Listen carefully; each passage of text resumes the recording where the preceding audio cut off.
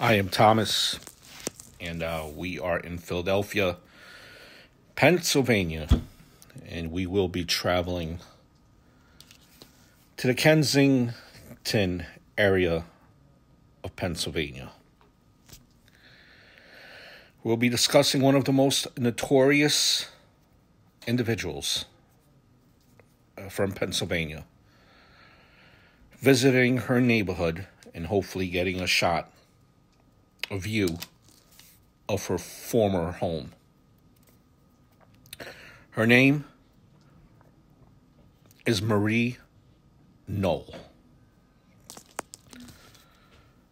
Marie Knoll was born Marie Liddy, August 23rd, 1928, in the Kensington neighborhood, Kensington, call it section of Philadelphia, to Ella and James Liddy.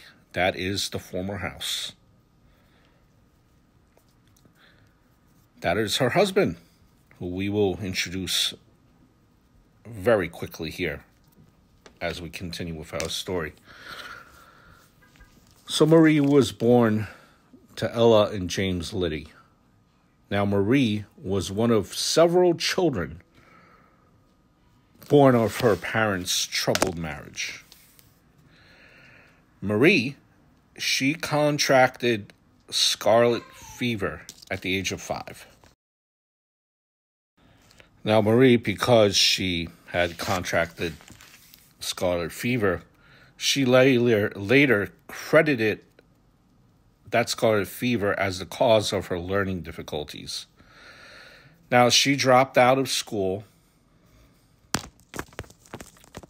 as a young teenager to work and help care for a niece, born to one of her older sisters when Marie was 12 and raised as Marie's sister. There you see a picture of Marie Liddy with one of her children. Now, Marie Liddy and Arthur Knoll passed away in 2009. They met in a club in West Kensington section of Philadelphia. And then on June 1st of 1948, after a brief courtship, the couple would elope. The couple proceeded to have 10 children. 10 children. What a blessing, right? Some people have a hard time just to have one. And they try for, long periods of time. They go through, various injections, and they go through, they pay for fertilization, and, it's just a hard process. So Marie, they had 10 children. Now, all of these children died between the ages of 5 days and 14 months. So you hear, now let's say that again. Couple, Marie and her husband, had 10 children, all of whom died between the ages of 5 days and 14 months.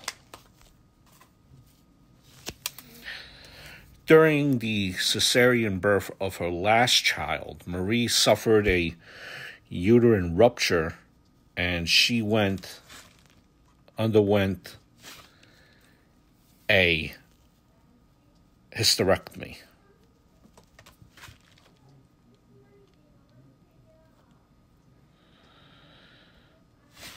Now you hear stories of, when couples try to get pregnant, there's a lot of, some have numerous miscarriages. In this one story, it was kind of the opposite, where she was able to have children, and they died between the ages of 5 days and 14 months. See, like if you ever look back in the records of the olden days, back in let's just say 1800s, it was very common for children to die young. Back then, it was a common thing. So, in 1963, Life magazine, they had published kind of a sympathetic article on her story, on Marie Knoll's story.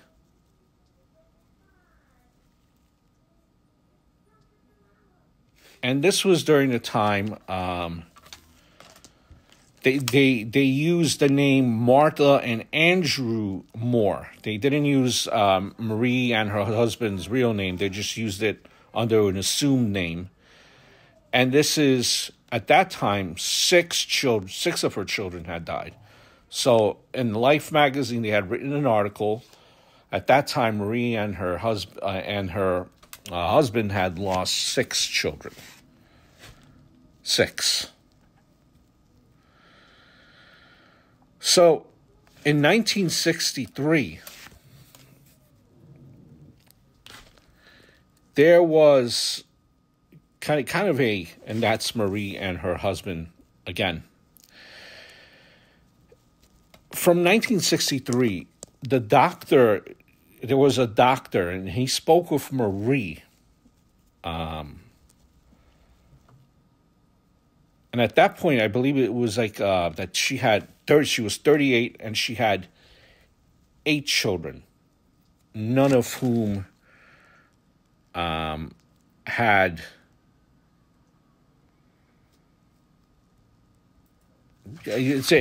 well, let's rephrase that. From an article in 1963, the number gets a little bit blurry here. I believe this might have been a misprint. But in 1963, a doctor, he wanted to know what was happening. So he wanted to speak with Marie. And at that time, the doctor wanted to know why. He said there has to be a cause, and they're still trying to find it. And he was the doctor that was working with Marie Knoll. And this is after the child, he was dealing with Marie after one of her children died by only lived 6 hours. Now, Marie and her husband believe that their 7th child, the couple at the time buried their 7th child January 8th, and that child lived longer than any of the children, a little more than 6 months.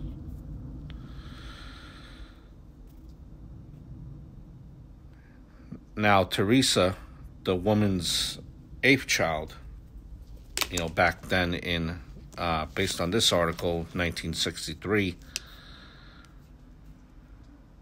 had lived only 6 hours.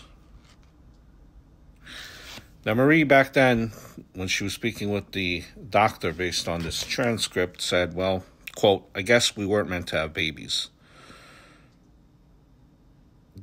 And Marie was quoted as saying this after being told of the 8th death. She was accepting the death stoically, no emotion. The doctor back then said, if only we could find the answer. Then they'd have a story and profession that would, they would have a story that would benefit the profession and people who have been losing children. Little Teresa weighed over 5.5 pounds and was not, when delivery took place, it took place 2 months before, it took place 2 weeks before Marie's original due date. Following the infant's death, an autopsy showed signs of an abnormality of the blood. And this was back then listed as the possible cause of death. Now, the other children, they showed no signs of such abnormality. Of the others, one was stillborn, 3 died in the first month of life, and 1 lived 5 months. The autopsies had failed to show a definite cause of the deaths of the infants. So even back then, they were examining this as to what was going on. And it was kind of left alone after the examination as kind of being attributed to SIDS, Sudden Infant Death Syndrome. And that's where it was left. Just full sympathy for Marie and what she was going through. We fast forward now, years gone by, decades gone by. There was a 1997 book called The Death of Innocence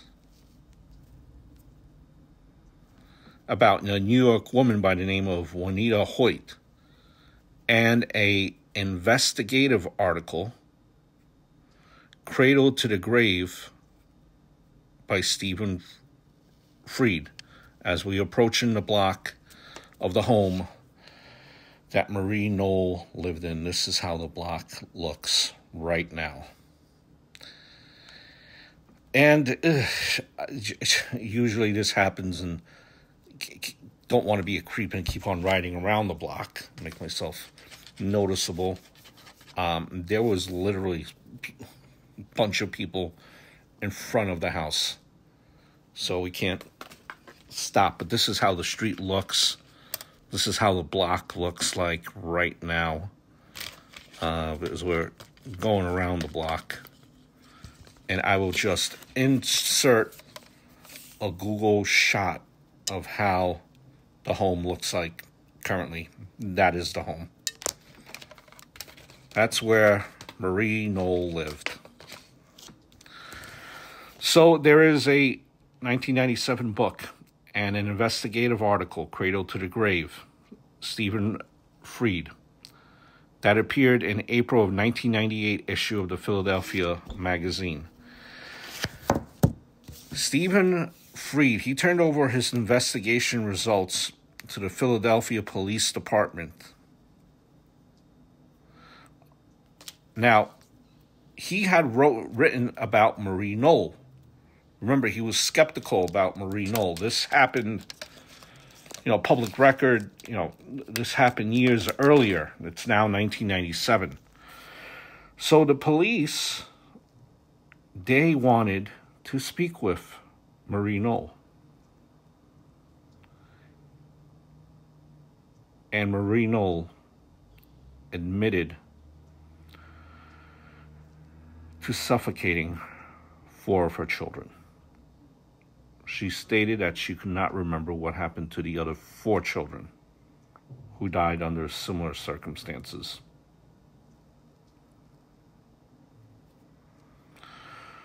Quote, in her confession,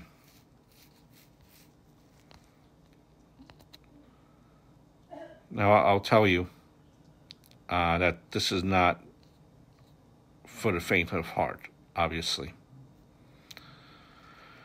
Part of the confession, she said, killing the children was easy. In regards to 31-day-old Richard Allen, which was her son, which she killed, he couldn't tell me what was bothering him. He just kept crying. I put him on his belly instead of his back in his bassinet, and there was a pillow under his face. Then I took my hand and pressed his face down into the pillow until he stopped moving. 5-month-old Elizabeth Marie fought back briefly. Elizabeth was a lot stronger than Richard was, and she was fighting when the pillow was over her face. I held the pillow over her face until she stopped moving.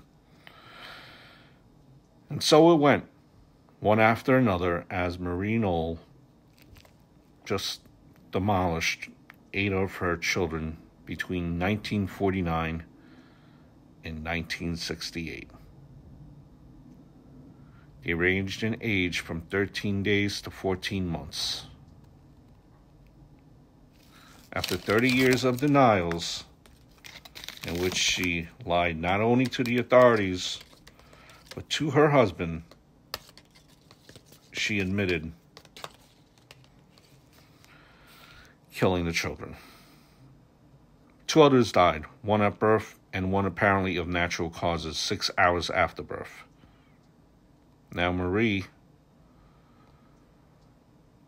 what she did, she agreed to plead guilty, and in exchange for pleading guilty to 8 counts of second-degree murder, Marie was sentenced to 20 years probation. 20 years probation. At that time, she was 70 years old.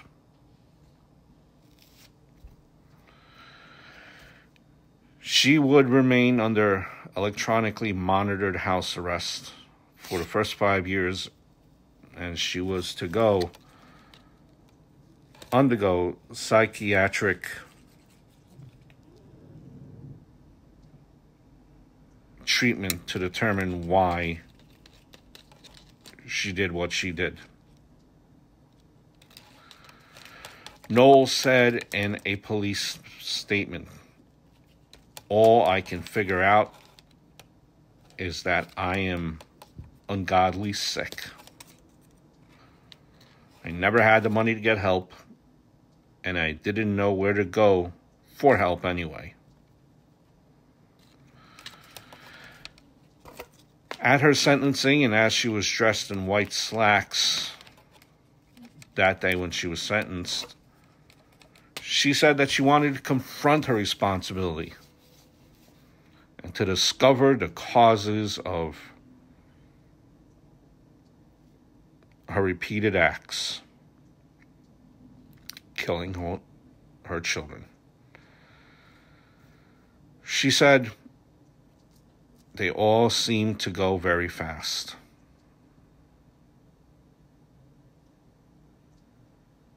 Her husband, at that time, was 78 years old. When he was at the courtroom during the sentencing, his head slumped in his hands. He had stood by his wife for 3 decades as police tried to make a case against her.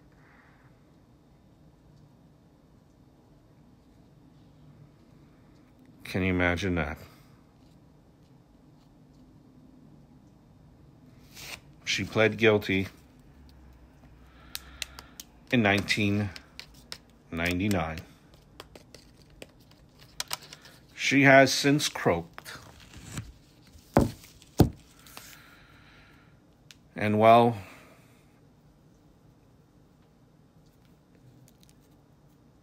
we just hope that she's having a miserable time wherever she is now.